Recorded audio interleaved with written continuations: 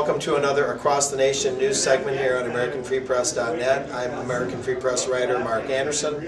I'm with Denise Nichols and Alicia Mason, who was in the Army for a couple of years at least, I believe. Alicia, you were telling me today, November 17, on a pretty historic release of the Research Advisory Committee's Gulf War Illnesses major report. You were telling me that you have multi-symptoms from the current conflict, the current operations. And what we've heard today is that, to a large extent, they think that the multi-symptom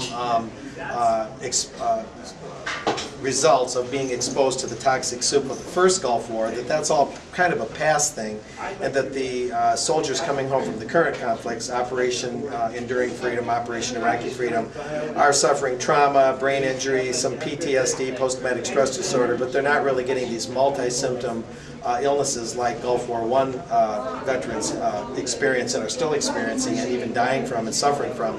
But you yourself are an exception to that, right? You served in the current conflicts, you've been out a couple years out of the Army, but you have multi-symptoms, correct? Yes, I do, sir. Describe, if you would, Ms. Mason, what some of those symptoms are. Gastrointestinal problems, hair loss, skin rashes, multiple chemical sensitivity. I can't pump fuel into my own vehicle.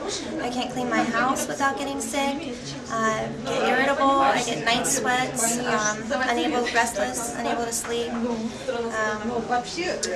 Numbness in the arms and feet, photosensitivity, migraines, severe low back pain, severe neck pain, stomach pains. It feels like when I breathe, a lot of times it feels like metal, like glass cutting inside my lungs. I get a lot of sharp stabbing pains. When I'm walking, sometimes I'll get a sharp stabbing pain that just sends me flying backwards. I get multiple problems. I mean, it goes on. So you have the multi-symptoms that are mostly attributed today to the Gulf War I, only you're having served in the current war or occupation, you're having what they're saying are mostly relegated to the past with Gulf War I. So it's not like people that served in the current wars don't have these multi-symptoms. They do. And I have to say that I greet some of today's report with some skepticism. Now, Denise Nichols, you were an Air Force nurse in the first conflict in the early 90s overseas, serving in Iraq, is that right? Yes. Now, Saudi. What is your response to some of this that we've heard today, both earlier today with the Research Advisory Committee's major report and this subsequent meeting of modern Gulf War veterans here at the National Press Club? My response is that the committee did excellent work.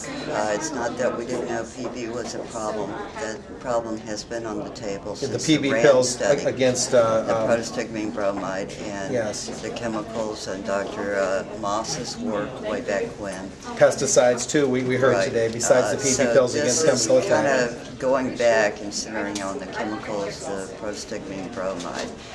My concern is that we're not using all the breaking science that's available. A couple of years ago we had the Discovery Channel looking at the blood of Gulf War veterans and doing DNA and chromosomal aberrations.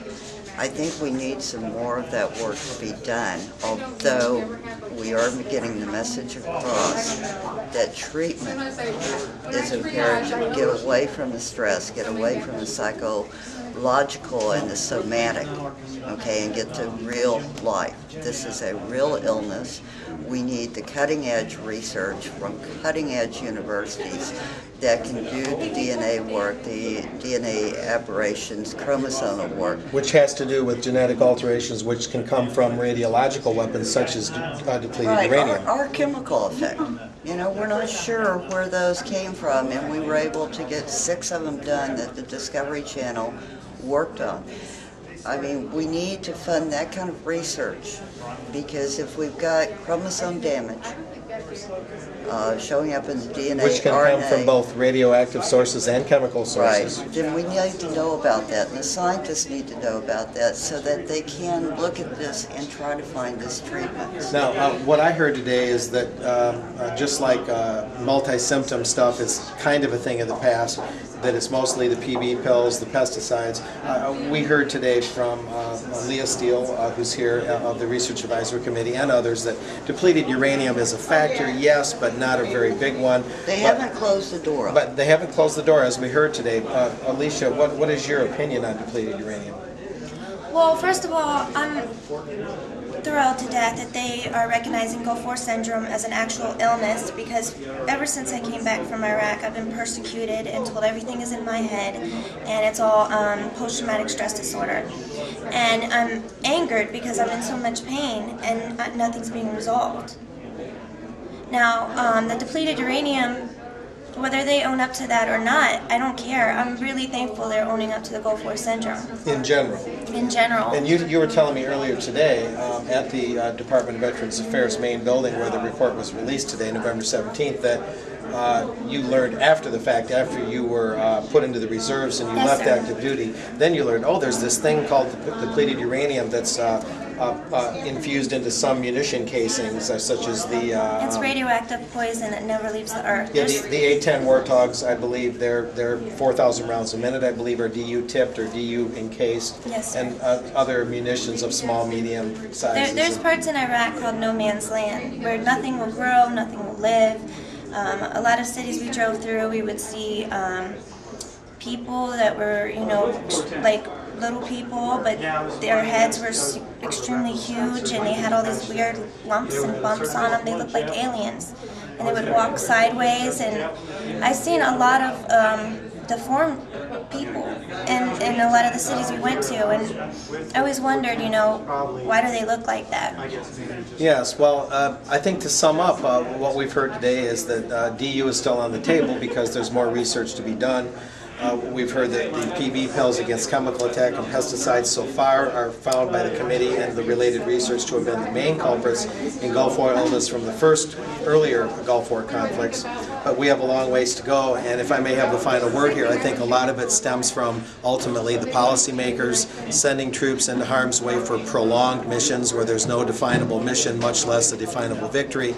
And we have unconstitutional, undeclared wars anymore. The last declared war was World War II.